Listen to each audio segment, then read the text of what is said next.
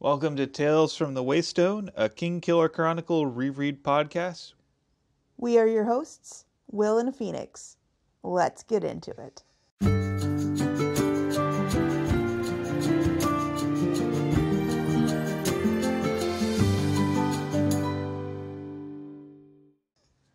So today we're doing things a little bit differently. It's a bonus episode about Neil Gaiman's Fortunately the Milk. Now you may be asking yourself, hey, Will and Phoenix, why are you guys doing a bonus podcast?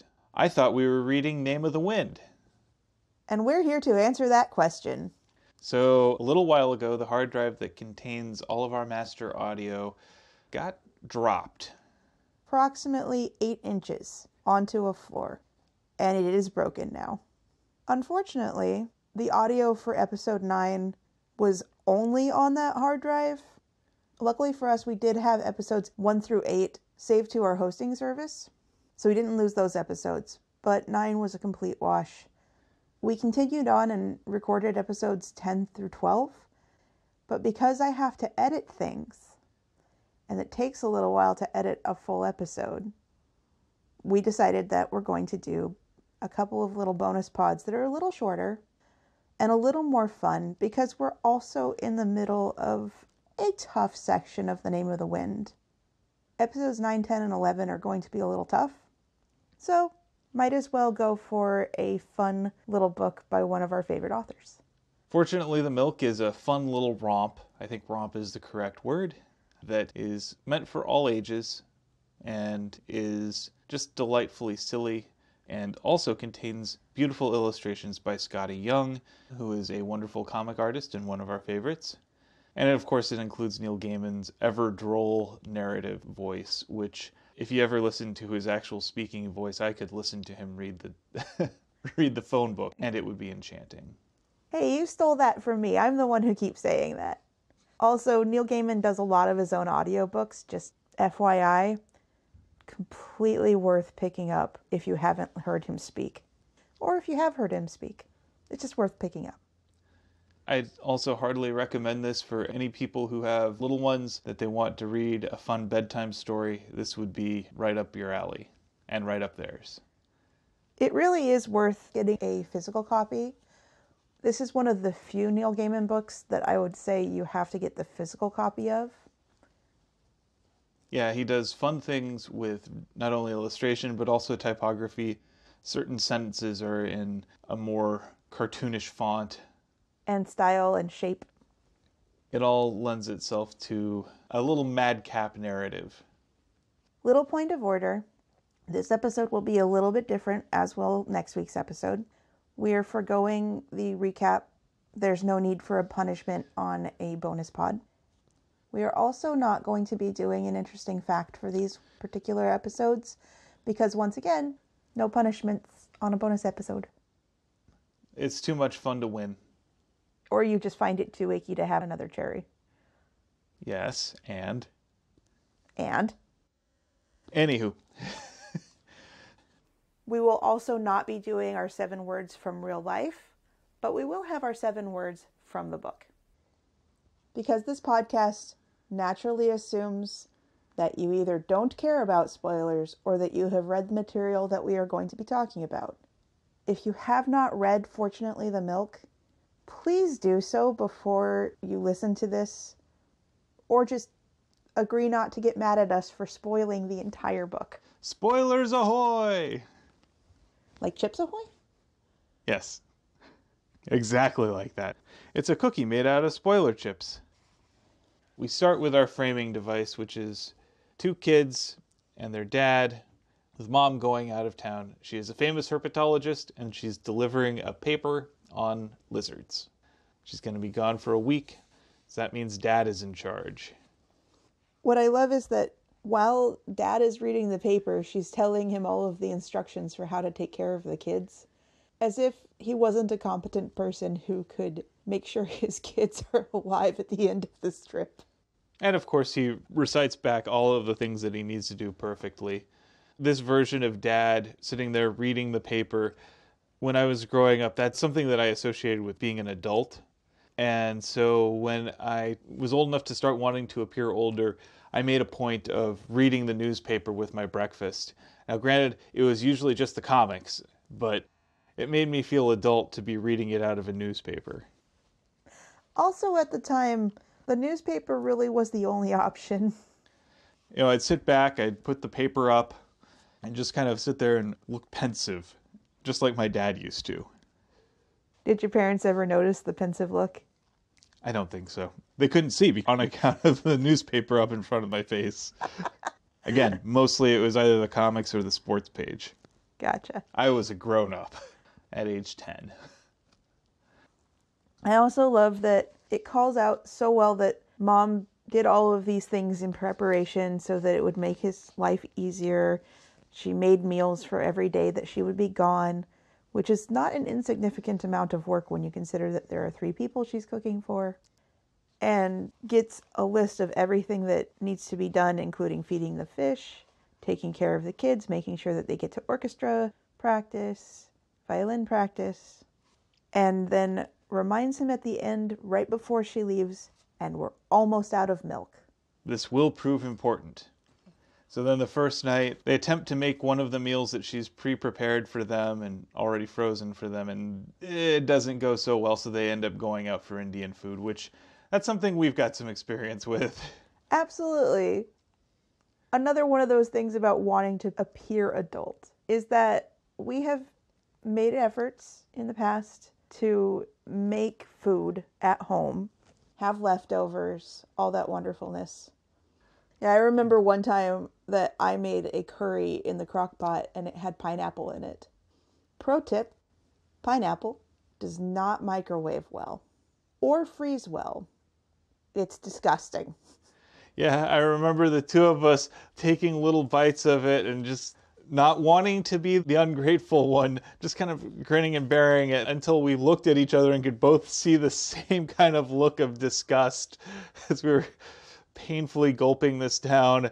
And then finally I go, do you want to just get a pizza? And it was like, thank God, and just threw away the leftovers. Oh, thank God you said so.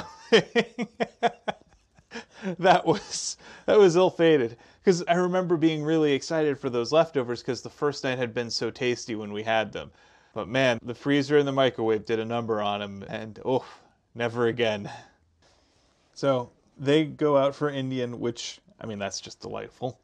And then Dad makes some hot chocolate to help ease the pain of Mom being gone. Which I think is really sweet. Yeah. And of course, he uses the last of the milk. So in the morning, kids wake up well before their dad and find out that there is no more milk for their cereal. The thing that actually seems to spur the dad to go and get milk is that he no longer has any milk for his tea.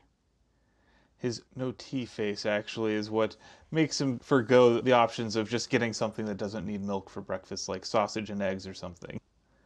There is something that is mentioned about how the little boy thinks to himself that he could put orange juice on his cereal. So I know that you have a story about this. Yes. So when I was in college, the campus cafeteria, you could get whatever you wanted for breakfast in there.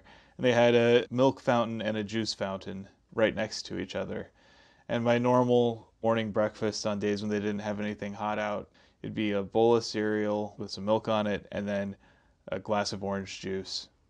And I was particularly groggy that one morning, and without thinking, just put my cereal bowl under the juice fountain instead of the milk fountain, and then got myself some orange juice on my Frosted Mini Wheats.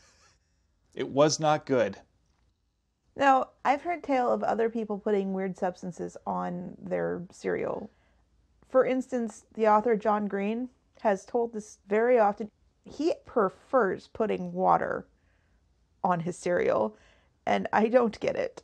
At that point, I would just not hydrate my cereal. Yeah, that's gross. My grandfather used to put blue cheese dressing on his cereal. His logic being, well, it's basically milk. Ew. You've met my grandfather. I think he lost his taste buds in the Depression, and I also think that he delighted in grossing out his kids. His kids are the ones who told me about it. So wait, this happened not in front of you, but like in front of your aunts and your dad. Yep. Oh, your grandfather is delightful, though. He is. He always is going for ever more avant-garde flavor profiles just so that he can taste something again. Wasn't there a time that he did something that really bothered your mother? Yeah. My mom had gotten these nice fancy biscottis and then had also gone to the trouble of making some good pimento cheese. And my grandfather just decided, well, these cookies are good and this pimento cheese is good. And so then he started dunking the biscotti in the pimento cheese and then eating it. That story still gets pulled out He still maintains that it was a good idea. about that. That sounds gross. There was a time when he just went for super hot sauce, and then after he started having really bad heartburn problems and his stomach no longer agreed with tomato-based things or pepper-based things, he started looking for savories that would do it. It's a long, strange trip. All right, back to the story. Yes. Dad agrees to go get some milk for the kids, and then it takes forever. I don't know if you remember how much longer it seemed for everything to take when you were a kid, but especially when you're sitting there hungry, looking at your cereal. You take a bite of it, it has no milk on it. When you're a kid, 2 hours seems like it takes forever. As an adult, 2 hours flies by. Unless, that is, you are distinctly not having fun. This is true. It can still feel like an eternity. Anyway, back to the story. So then Dad finally gets back after what seems like ages and ages. And he brings with him the milk. And the little boy says, "You ran into one of your friends and started talking and lost track of the time, didn't you?" I mean, probably. But what fun would it be to admit to that? So instead, we get into the story of how much this father loves his children and just knew that they really needed their milk for their cereal. I don't want to just narrate the story for you because it is very entertaining and it's really cute. But the story that he spins involves pirates and hot air balloon, which, let me actually say this correctly because it is not a hot air balloon. It is, in fact, a floaty ball person carrier. Piloted by a super genius stegosaurus called Professor Steg. Who is a girl. Professor Steg is the world's greatest genius who ever lived, but also not so great at naming things. Okay, she's very, very literal, and I absolutely adore that. I love her names for everything are super literal except for buttons, which are named after her aunt Button. In the interest of not ruining the entire book for everybody, I don't want to go into all the details, but I think the best thing to say about this book is that the pacing, while definitely made for children, because it has a this happened and then this happened and then this really weird thing happened and this happened and this happened.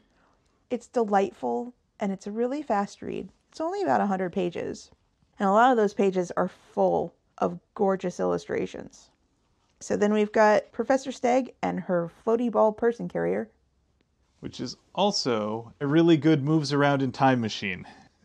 There's going to be some time traveling shenanigans that are reminiscent of Doctor Who, which is fitting given that Neil Gaiman has written episodes for Doctor Who. You should check them out. If you have not, you should. So throughout the entire story, the dad never once forgets that he has to keep a hold of the milk. He keeps it deep in his pocket, holding it in a hand, always making sure to let whoever he meets know that his children need this milk for their breakfast. You have your milk, and where there is milk, there is hope. There are some really delightful little bits here. And anytime you see fortunately, you'll get to discover where the milk was. Or unfortunately, sometimes. Yes, there are a few times where, unfortunately, he is shorn of his milk. Oh, actually, for the first half of the book, Professor Steg seems to be a he. Interesting. This actually harkens back to how sometimes the people who start telling wild tales, especially the little kids, make things up as they go along. I think there's a little of that here. Having been someone who enjoys telling wild tales to other people's children, I make things up and come back to things, or it has the makings of a tall tale. Just as a quick summary, because seriously, you just need to read this and you need to look at it, and it needs to be something that you experience without being told about it. Steg and the dad go from pirate ships to islands with exploding volcanoes. They go forward in time and find talking ponies. They go back in time, possibly back to where they were in the first place, or right before. And the things that I love, I think, the most out of this is occasionally you'll get that little interruption in the story, kind of like The Princess Bride. Yeah, wait a minute. Piranhas. Piranhas are freshwater fish. What are they doing in the ocean? Oh, yeah, that's right. Piranhas were later. And again, the dad is showing the improvisation skills of the best dungeon masters and knowing when to just, okay, hold on, we'll put that somewhere else. I'll stick a pin in that. It has some elements of sort of like a Hitchhiker's Guide to the Galaxy for kids feel to it, which again is fitting given that Neil Gaiman was close friends with Douglas Adams and actually wrote his biography. Worth a read. Everything by Neil Gaiman is worth a read. What was your first book by Neil Gaiman that you read? My first was Neverwhere. Same here. Actually, no, it was Good Omens. Good Omens is kind of half Neil Gaiman, half Terry Pratchett. It definitely, though, has both of them in it. Very much so. You can see the parts that are either one, and it's delightful. So my first one was Neverwhere, and that's because your old roommate gave me the book when I was staying with him and his wife right before I left Spokane. So it's always going to be a good memory for me. It's a good book.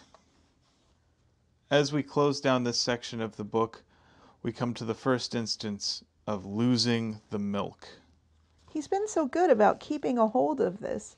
And then all of a sudden, the dad and the Stegosaurus, in their attempt to avoid getting lava'd to death, they wind up going forward in time, but the dad has lost the milk. Where did he lose the milk? On top of the volcano's head. That's a bad place for milk, and we'll find out what happens next time. So now it's time for us to find our Phronimos of the week. Who is our model of practical wisdom that you found? I chose the dad. This book has a lot of characters going from aliens to pirates to vampires. And it also has the kids. The kids who think that they're smarter than their dad. And the reason I chose the dad is because he is playful. He's being really sweet to his children. Rather than being upset that they automatically assume that he just ran into a friend and wasted a whole bunch of time and made them wait forever to get their milk, and they didn't have breakfast, and the implications that he is not a good dad. Instead of just ungrateful little children, he's like, but wait, this is what happened. And he spins this tale. He improvises, or it really happened. This madcap adventure to entertain his kids. He takes the time to comfort his kids and to do things like give them hot chocolate. He makes it seem like he's not paying attention, but he does reassure his wife, lovingly in fact, that yes, he knows what he's doing. And he takes joy and pride in delighting his children. I can think of a few people that are friends of ours who act similarly. So that is my phronemos of this week. All right. And then I have a question for you. Okay. What are your 7 words from the book? Oh boy, I had a tough time. There are many, many great little 7-word sentences here. So I'm just going to read a bunch of them and then pick one of them. First one is, she did not actually like eating them, which is in reference to a mean little experimental prank that the boy pulled on his sister. He put mushrooms in chocolate without telling her that it was mushrooms in there. And then fed it to her. Right. Sounds like a brotherly thing to do. Also reminds us of a friend of ours who, whenever we have a meal together and he says, guess the secret ingredient, that secret ingredient is always dried shiitake mushrooms. And it doesn't matter if the dish is sweet or savory or sour or whatever, there's always shiitake mushrooms in there somehow. I think my favorite was the apple pie. Which kind of worked just because they just absorbed all of the sugar and cinnamon flavors and just had kind of a weird rubbery texture. It worked. We've got, she was presenting a paper on lizards, because that's a fun little sentence to make. So then, you'll let the space-time continuum in. All right, and that is reference to? And that's when he's on the alien spaceship. That's right, there'll be some aliens in here. A new kind of mermaid with legs. Okay. Yep. What is that in reference to? That's when he's found by pirates in the ocean. Ah. And then we've got Professor Steg's floaty ball person carrier is the original name. Now you're taking liberties that I am taking advantage of next time with the fact that floaty ball person carrier has a lot of hyphens in it. We're going to treat that as one word for our purposes today, because that's just fun to say. What? It's just fun to say. For all of our Heroes of the Storm fans. Yep. Another one is, I named it after my Aunt Button. And my last one is, where there is milk, there is hope. So that is the official 7 words that you want to go with? Yep, where there is milk, there is hope. I like it. Thank you. And so with that, we come to the end of our little bonus pod. I want to thank you for podding with me. Thank you for podding with me. And thank you for listening to Tales from the Waystone. Next time on Tales from the Waystone, we'll do Fortunately the Milk, Part 2. We would like to extend a huge thank you to Shawnee Jang for our theme music. And many thanks to Neil Gaiman for giving us a silly book to talk about. Audio production and editing, courtesy of me, Phoenix McCullough. Project management and writing, courtesy of me, Will McCullough. If you would like to help support us, please consider becoming a patron on our Patreon page, patreon.com/waystonepod, where you can get access to show notes, custom digital posters, exclusive Patreon-only bonus pods, and other exciting items. And as always, here's to one more day above the roses. to one more day above the roses.